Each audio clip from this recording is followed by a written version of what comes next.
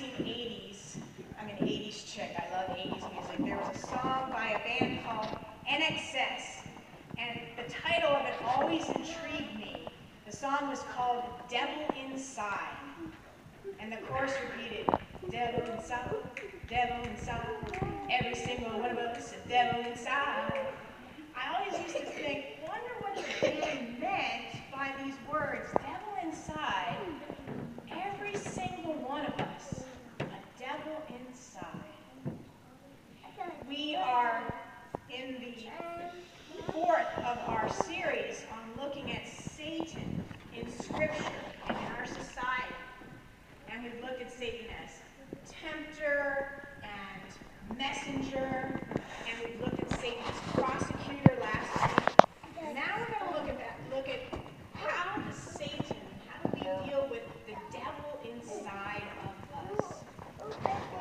Many years ago, I served as a pastor at a congregation in media, and one of my confirmation students was fascinated by the figure of Satan in the Bible. He would come up to me after services and he'd ask me all kinds of interesting questions about the devil. For example, he asked me, Pastor, just when was it that Satan fell and became a fallen angel? And I had to stop and think for a moment before I realized that, there's no actual story about Satan falling from grace. And then we got talking about other stories about Satan that have developed, like he became too prideful and was kicked out of heaven, and he got some other angels to follow him, and he became the ruler of hell. And again, none of this is actually in the Bible. You know where it comes from? It comes from literature, such as Dante's Inferno or Milton's Paradise Lost. But these stories, we think that they're biblical, and they come into our consciousness. And I tried to explain to my student that it's all part of the mythology about Satan, but we can't necessarily take all of these stories literally. Even the passages in the Bible that contain references to Satan are not necessarily to be taken literally. There's not just some red guy with black horns and a pitchfork running around. It's one of the things that we've tried to understand in this sermon series on Satan. We've looked at these different roles. And as I explained to my confirmation student, the meaning of Satan and the images in the stories go deeper than just the surface. And when I told him this, it's like a light bulb came on for him, and he said, oh, you mean Satan is like a metaphor? I said, ding, ding, ding, that's it. You got it. The myths about Satan, while not necessarily factual, they're not historical, they still help us to understand deep truths about humanity and about the world and about our relationship with God. Because the figure of Satan is what they call an archetype. It's a symbolic figure that you find in any culture, any religion. They all have some figure of this demonic force. And in many ways, Satan symbolizes the darker, uglier side of human nature. And we project onto this shadowy figure the things that we don't like about ourselves. And sometimes we even project this Satan figure onto other people or onto other groups of people. It's very easy to find the sin in another person and to call another person evil. And yet no one wants to be able to admit the devil inside of themselves. In fact, our entire media and political system is built around seeing the Satan in others, demonizing others, in order to make ourselves look good or feel good or superior. We see news coverage of robberies and arsons and murder, and while we deplore the evil that is done, we get a little thrill in being able to say, well, at least I'm not as bad as that. And we see images of people with darker skin colors engaging in violent behavior and think, well, I don't know what's wrong with those black people. At least I'm not like that. Or we watch news reports of terrorists committing horrendous atrocities in the name of Islam, and we think, what's wrong with those Muslims? You don't see Christians acting like that. But as a matter of fact, Christians sometimes do behave badly, and our history has shown that. And sometimes people with lighter skin behave badly. In other words, what we often ignore or overlook is that each one of us has the capacity to do evil or to commit immoral acts. We don't like to admit it. We like to think of ourselves as hardworking, honest, good Christian people. But if we deny what that song says, that every single one of us, the devil inside, what happens is that we will be in danger of being lulled into the very evil that we deplore. The great psychologist Carl Jung once said that to deny one's shadow is to lose solidity or solidness, to become something of a phantom. Self-deception about our shadow self may increase our confidence, but it threatens our wholeness.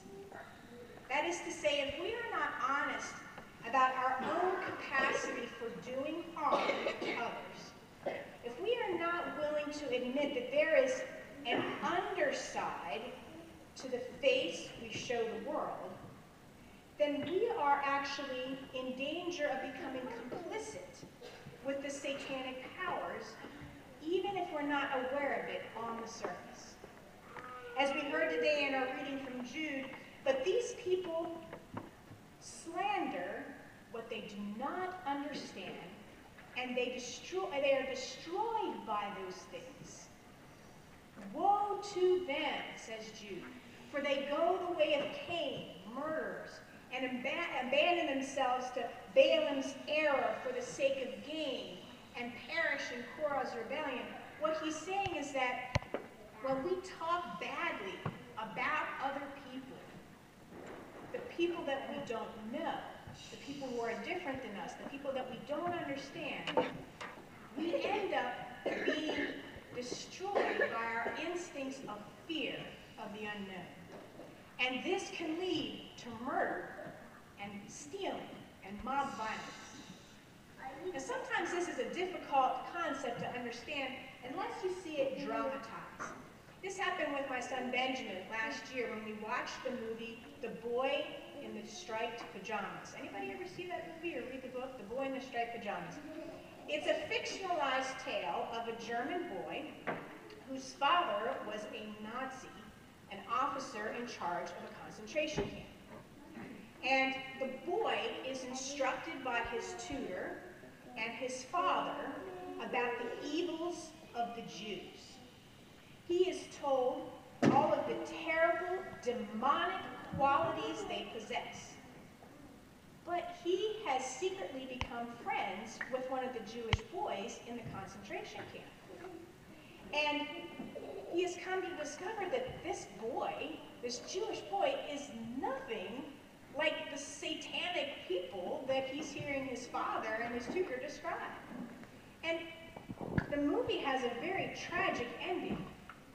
And it was difficult for my 7-year-old son, he was 7-year-old at the time, to wrap his mind around it, because on the one hand, the Jews were not bad, and yet they were killed because the good Christian German people really thought they were bad. How can this be? The father loved his son. He was a good provider for his family. And yet he was murdering innocent people and believing in his heart of hearts that he was destroying the satanic enemy, ridding the world of evil, when in fact he was the one perpetrating evil. I'll give you another example.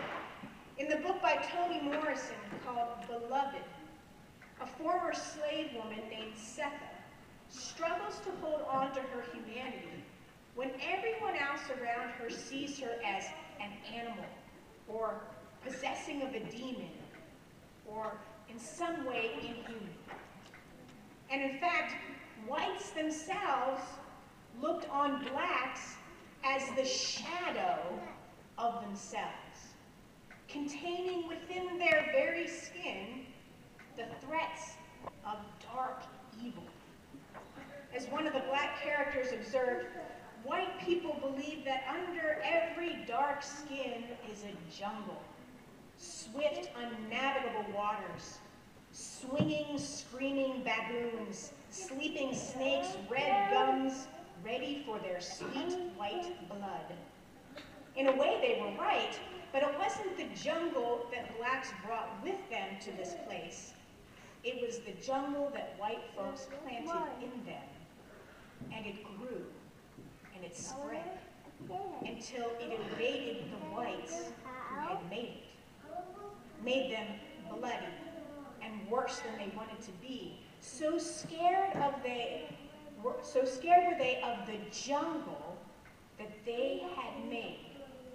The screaming baboon lived in their own white skin, and the red gums were their own. In other words, whites see within blacks that primal, chaotic, jungle-like nature that threatens to overcome civilized white society with its untamed satanic power. But what whites don't realize is that the jungle we fear within blacks is the one that was planted in them by the white enslavement of their ancestors. This is the heart of darkness, to borrow Conrad's term, to impose ruthless domination on a people, resulting not just in their enslavement, but in the ongoing internalized oppression that blacks experience today. In a way, when we see things going on in Ferguson and New York, the jungle that we fear is the jungle that was put there a long time ago and is within us even today. And you can substitute any group you want for this, thinking that the other is satanic. Heterosexuals thinking that homosexuals are perverted minions of Satan. Jews thinking Palestinians are soldiers of evil. Men thinking women are the handmaidens of Satan. Anytime one person demonizes another, or one group demonizes another, you can be sure that there is at least some aspect of evil within themselves that they're either trying to ignore or to deflect onto the other. And we hear in this responsive reading we did from Ecclesiasticus, when an ungodly person curses an adversary, he's really cursing himself. Now, this is not to say that evil does not exist and that people don't do evil things. They do. In fact, next week we're going to talk more about how to identify evil and what we as a church can do to resist the forces of evil that do seek to destroy life. But you see, before we take that step, we have to be honest about our own capacity to do harm, to recognize the devil inside. You know, that's why we do the confession and forgiveness at the beginning of the service. Some people don't like all that talk about how sinful we are. Why are we starting our worship service in this really downer way? I want to start with an upbeat way. I don't want to be thinking about my sin. But here's the thing. Coming to church isn't just about feeling good. It's about being honest about who you are in front of God and in front of people that you trust. And then to recognize that we have choices that determine what role Satan will play in our particular situation. Every day, you are faced with choices as to how you will handle conflicts, how you will deal with people who make you angry, people who you are afraid of, how you will respond when people try to hurt you or act in a demonic way towards you. And let me tell you, there is nothing that Satan wants more than to suck you into that demonic cycle of retaliation and revenge, because then it ends up destroying everyone involved. That's why Jesus says, I rebuke you, Satan. I am not going to play this game. I'm stepping out of this cycle, and I am taking a different role. That's why Jesus identified and cast out demons all over the place. Remember when we encountered that man with the unclean spirit, and the unclean spirit said, what did you to do with us, Jesus of Nazareth? Have you come to destroy us? I know who you are, Holy One of God. Jesus says, be silent. Come out of him. And the unclean spirit was banished from that person. The demonic forces will try to make you doubt that Jesus has any power over evil in this world.